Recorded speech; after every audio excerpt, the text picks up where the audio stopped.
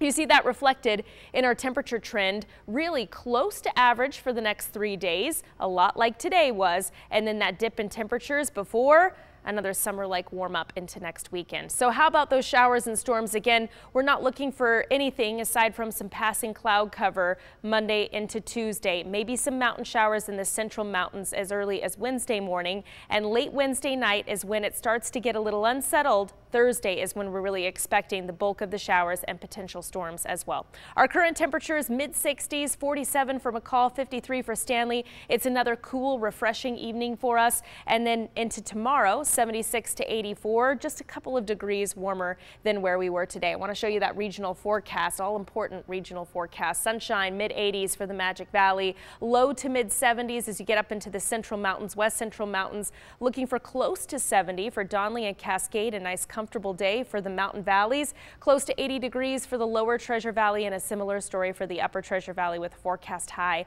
of 80 for Boise. Underneath, mostly sunny skies. Here's a look at the 7-day forecast. Maybe a bit of a breeze tomorrow, but nothing compared to the winds of today and yesterday. And you see that unsettled weather, morning showers, and the potential for some isolated thunderstorms on Thursday before we crawl back into the 90s a week from today. For a closer look at the forecast, you can always find it at ktvb.com.